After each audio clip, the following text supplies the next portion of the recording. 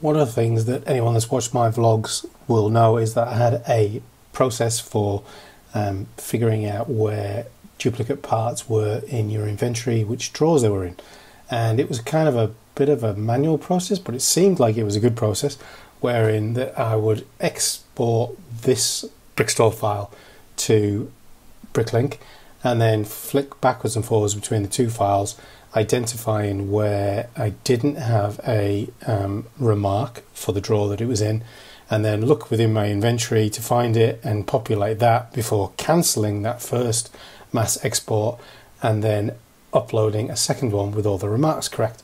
Now, someone commented on a video of how to make that so much easier, and I've been doing that the last couple of days, and I thought I should share that because it is such a shortcut, which probably everybody knew, but I didn't. So here we are with our Brickstore file, populated with a whole lot of parts. You've done your pricing. Let's just run some pricing on this. Let's just go with a current inventory average and see how that rolls. There we go. And then what you do is you have to make sure you select all, and you need to have your inventory open. So this little tab here, and if you don't have that active because the default doesn't come with it, go into the preferences for Brickstore and add it to your menu bar. But you click that and it will import your Brickstore inventory, all of it, which, given the current situation where we've just come out of Bricklink being down, it's no bad thing to have. So over here on the pane you can see I've got my store inventory and we've got my upload. So as I said, select all, so Apple A or file,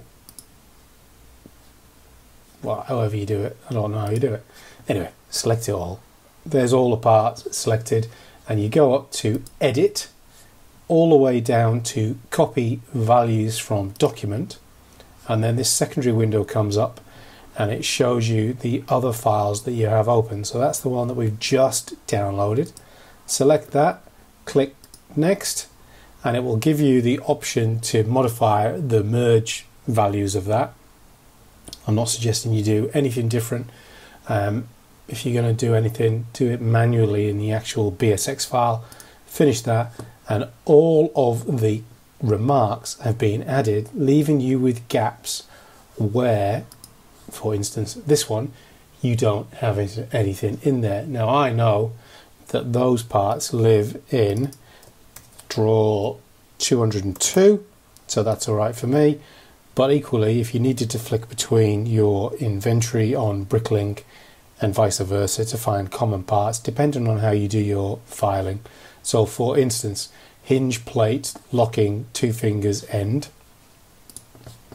What I need to do is then head into my Bricklink file, head to store inventory, find hinge plate, and then scroll through here till you find the relevant part, which should be in here somewhere.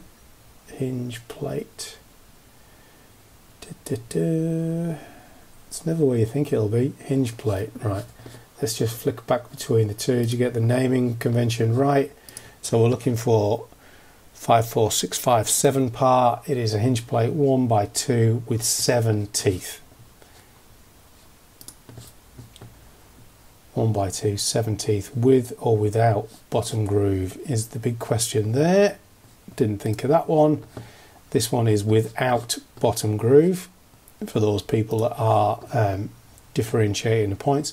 So as you can see, all of those parts are in D175.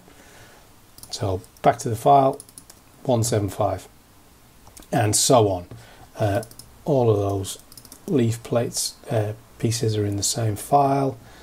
Not sure where the bright light blue is, but anyway, that's the gist of it. Then obviously you select all and you do your file export mass upload as you normally would, and that's it. Saves you so much time. So thank you for the comment on my video. I forget who it was that left it, but genius move. I'm so glad I investigated a little bit further because I have saved so much time in my day. That's it. Hope you enjoyed the video. If you do, please like and subscribe to make sure you stay up to date with all the latest tips and of course the vlogs from the store, and we'll catch you next time.